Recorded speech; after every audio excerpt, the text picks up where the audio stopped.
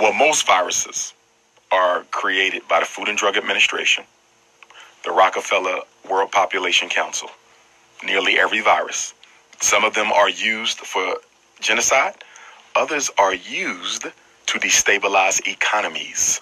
I believe this coronavirus was dropped in China by the United States government, okay, to destabilize the Chinese economy. Remember, they had the bird flu before, okay? But because the Chinese people operate on the art of war psychology, they will never go public and say America threw this over here.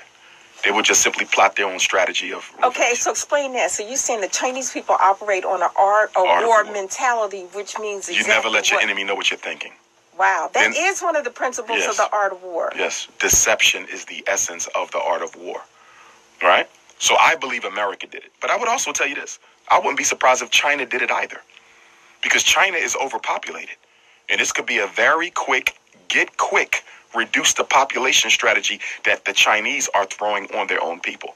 My first thought is America. My second thought, China did it themselves. Okay, so you don't think the pharmaceutical companies have anything to do with it? Well, the pharmaceutical companies working for the United States government may very well have had something to do with it because they would be the conduits. Anything that you want to give people advice on protecting themselves in terms of this thing hitting us?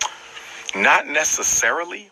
I think black people need to be protected, period, because everything coming at us. Like the Chinese may have to deal with a coronavirus. We got to deal with a coronavirus. We got a Shaniqua virus they call Zika. We got AIDS virus. You know what I mean? We got viruses all day long. So we just need to be careful, period. Yeah, definitely. You're having something that's coming up on schools. Yes, ma'am. Let's talk about that for